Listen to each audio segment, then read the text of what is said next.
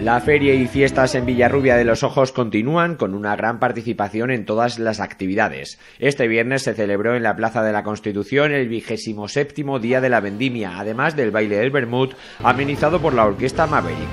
Gente de todas las edades se divierte en las fiestas. Estamos muy contentos porque lo estamos pasando genial.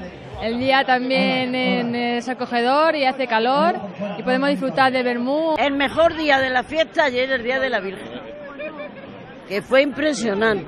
Pues nada, aquí estamos iniciando un poco el día y nada, aquí siempre con mucha gente, muy buen ambiente y echándonos unas cervecillas con los amigos. Esta música de orquesta, la alegría de la luz del sol, de la gente joven, también la gente más mayor y se disfruta también mucho. Hasta Santi se animó a hablar para Te Verás Televisión. La feria muy bien, que mañana los amigos los toros y me ha pasado muy bien. ¡Viva la Vieja Sierra! ¡Viva la Vieja Sierra! ¡Viva!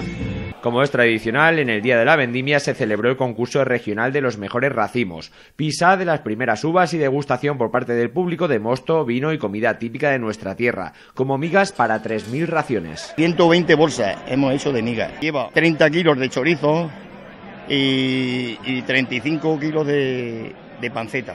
La alta participación está siendo la nota predominante en las fiestas. Bueno, pues las fiestas están marchando al 100%, es algo increíble, es un lleno total en todos los espectáculos, un lleno en todas las calles, el recinto ferial siempre a rebosar y ahí es donde se ve realmente esa necesidad de poder retomar y revivir de nuevo las tradicionales ferias y fiestas 2022 en este caso.